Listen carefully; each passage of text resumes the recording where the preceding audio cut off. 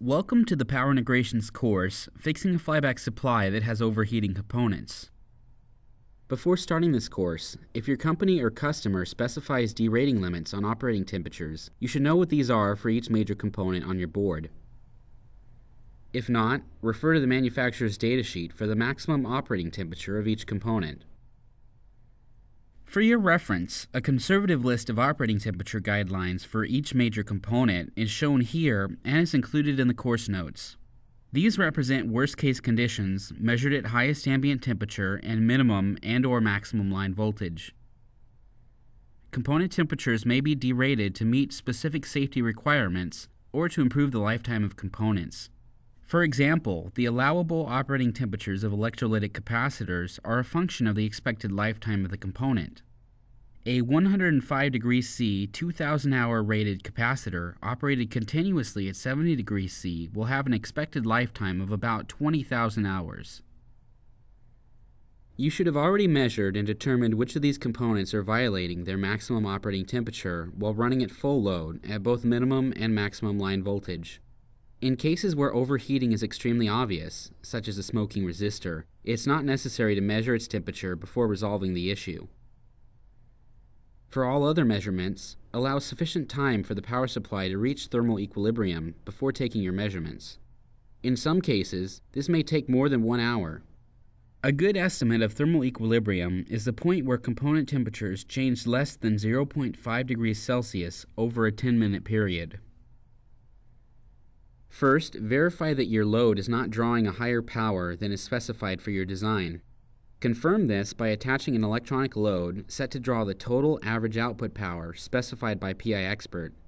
If the overheating problem goes away, characterize your load and redesign your power supply in PI Expert.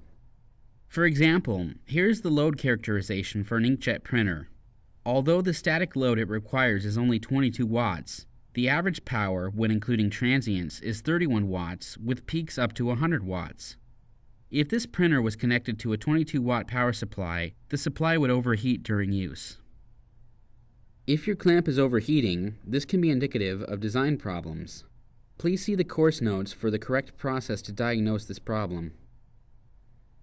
If any of the following components are overheating in your design: output diode, transformer, input inductor or common mode choke, bridge rectifier, input capacitor, or the power integrations device, then measure the efficiency of your power supply before continuing. If the efficiency is lower than the target entered in PI Expert by 5% or more, then losses are higher than expected in your circuit.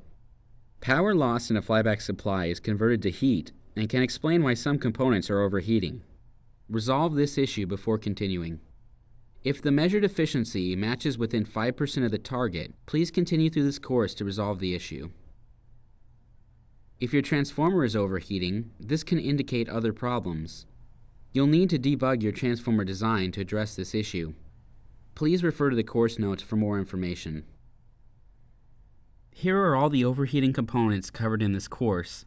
You can jump to the specific component that's overheating in your design from the chapter list, or continue through the course in its entirety.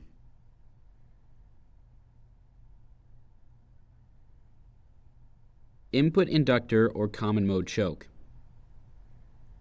If the input common mode choke is overheating, first verify that it's not located physically close to a component that runs at a very high temperature, such as the thermistor.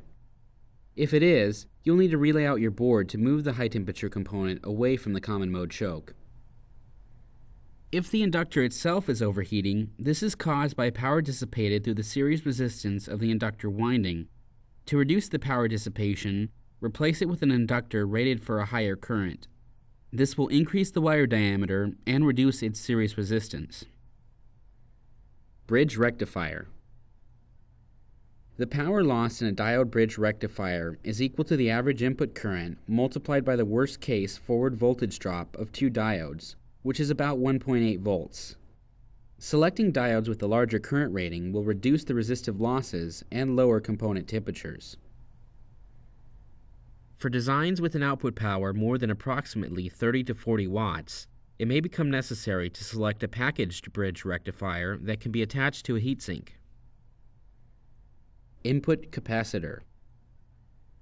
Heat in an electrolytic capacitor is generated by ripple current flowing through its equivalent series resistance, or ESR. If your design uses full wave rectification, first check that none of the diodes in your bridge have failed. A diode which has failed open circuit will convert the bridge to a half-wave rectifier. This will significantly increase the ripple current through the input capacitor. Next, verify that the ripple current rating of your capacitor meets or exceeds the actual RMS ripple current flowing through the capacitor. The RMS ripple current into an input capacitor can be found in one of two ways. The first and most straightforward way is to insert a current loop between the capacitor and the board as shown and measure the total RMS current flowing into and out of the capacitor using an oscilloscope and a current probe. Make sure to set the RMS and averaging time periods of your scope to measure one complete cycle. Alternatively, the RMS ripple current can be approximated using the equation shown here. In this equation, TB is the total time of one capacitor charge-discharge cycle, which is equal to 1/2 the line voltage period for full wave rectified designs. VBV is the lowest voltage seen on the DC bus and is equal to the value Vmin calculated by PI Expert for the specified input capacitor value. VBP is the peak voltage seen on the DC bus and is equal to the VAC min specified in PI Expert times square root 2. TC is the conduction time for the diode bridge rectifier as specified in PI Expert. ICHP and IDCHAV are the peak charging and average discharging currents of the bulk capacitor, respectively. They can both be calculated by the equations given. Finally, DS represents the duty cycle of the switching MOSFET. For a basic approximation, we'll use the average duty cycle of the supply. Because the diode bridge conduction time is relatively small, we can assume that the average DC bus voltage is equal to Vmin plus 1/2 the total ripple voltage. From here, we can calculate D average by rearranging the transfer function for a flyback supply. If the capacitor is rated correctly, then either increase the value of the capacitor or use two capacitors in parallel, both of which will lower the effective ESR. Alternatively, select a capacitor from a different series which has the same value but a lower ESR.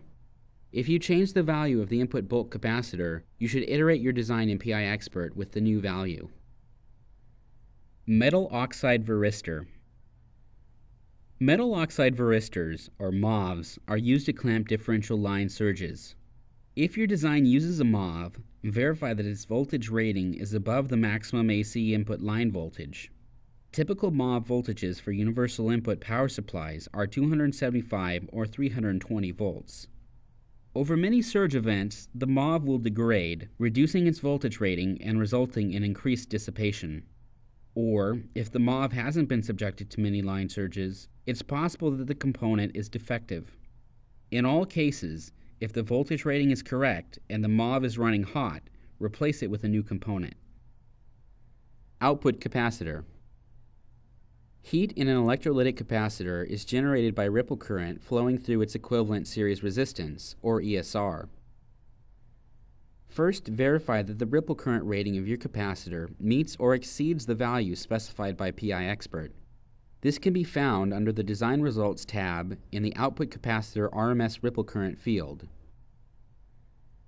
If the capacitor is rated correctly, then reduce its dissipation by selecting a capacitor with a lower ESR, or by placing multiple capacitors in parallel to reduce the total ESR.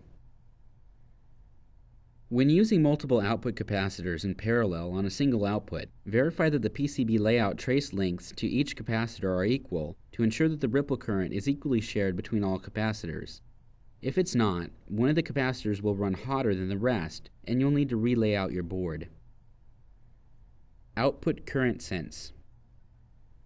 The power dissipated in an output current sense resistor is equal to V squared divided by R, where V is the sense voltage and R is the sense resistor value.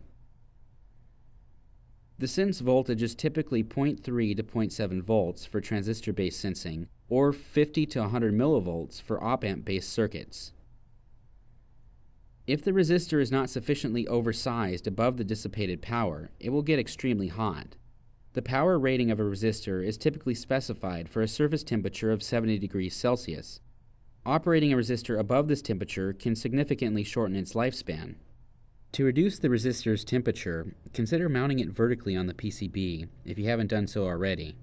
This will allow increased airflow around the resistor and increased lead length to help dissipate heat. Alternatively, consider using a resistor with a higher power rating. The other solution is to decrease the amount of power dissipated in the resistor. There are two ways to reduce the power dissipated by a current sense resistor. Either divide the power between multiple resistors in parallel, or, if using a transistor-based sensing circuit, reduce the voltage drop across the resistor by changing the circuit to an op-amp-based design. Output diode. Output diodes are typically one of the hottest components on the board, and it's normal to measure a 50 degrees C rise above ambient, even with an external heatsink. If the output diode temperature is still too high, first confirm that the type and rating of the diode you're using is correct as specified by PI Expert. Flyback converters should use only ultrafast recovery or Schottky diodes as output rectifiers. Standard recovery rectifier diodes should never be used. If your fast or ultrafast recovery diode is overheating, and the peak inverse voltage across the diode is low enough to allow a Schottky type to be used, then replacing it with a similarly rated Schottky will reduce the temperature. The peak inverse voltage across your output diode can be found under the Design Results tab in PI Expert. Adding another similarly rated diode in parallel with your existing diode will also lower its temperature. Using a diode with a larger current rating, and therefore less resistance, may also provide some improvement. If the diode is the correct size and type, then greater heat sinking must be used. For TO220 package diodes, using thermal compound or a thermal pad will decrease the thermal resistance between the case and the heatsink. However, when using thermal grease, be careful to minimize the thickness of the layer. A thick layer will reduce heat transfer between the surfaces and increase the temperature of the device. Also ensure that the device is coplanar along the entire heatsink surface. Avoid over-torquing the mounting screw, as this may cause the package to separate from the heatsink. Alternatively, select a larger heatsink to reduce the temperature. For axial diodes, you'll need to increase the copper area on the PCB at the cathode pad of the diode. When using 1-ounce copper-clad boards, increasing the copper depth to 2 ounces will also reduce the temperatures of axial diodes that use PCB heat sinking. Power integrations device. If the power integrations device is operating too hot or entering thermal shutdown, you should increase the amount of heat sinking in your design. If using a dip or surface mount package device, relay out your board to maximize the copper area of the source plane. This is the primary heat sinking mechanism of the device. When using 1-ounce copper-clad boards, increasing the copper depth to 2 ounces will reduce the temperatures of every component that uses PCB heat sinking, including the power integrations device.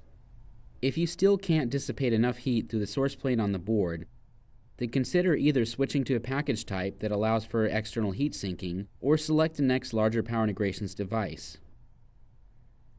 The lower RDS on of this device will reduce conduction losses and lower the device temperature. Note that some power integrations device families allow the internal current limit to be programmed so that a larger device can be used without redesigning your board. When attaching a power integrations device to an external heatsink, use thermal grease to decrease the thermal resistance between the case and heatsink. However, when using thermal grease, be careful to minimize the thickness of the layer. A thick layer will reduce heat transfer between the surfaces and increase the device temperature. Also ensure that the device is coplanar along the entire heatsink surface. For TO220 packages, avoid over-torquing the mounting screw, as this may cause the package to separate from the heatsink. Thermistor. Input inrush thermistors are designed to run hot. It's common to measure a 100 degrees Celsius rise above ambient during normal operation. Their resistance decreases with increasing temperature, presenting a high impedance when cold to limit inrush current, and decreasing rapidly as they heat up to prevent excessive dissipation. Make sure the thermistor current rating matches the average diode bridge current found under the Design Results tab in PI Expert. Input fusible resistor. Because input fusible resistors are dissipative, they should only be used in designs with an output power below approximately 10 watts. If your design delivers more power than this, replace the fusible resistor with a fuse. If your design is less than 10 watts, verify that the value of the fusible resistor fitted on your board matches that specified by your design. Simply reducing the value of the resistor to lower its dissipation and temperature is not recommended. This can lead to catastrophic failure due to the higher inrush currents when AC is first applied. Thank you for attending the course, Fixing a Flyback Supply that has overheating components. If you have any comments or questions, please email piuniversity@powerent.com.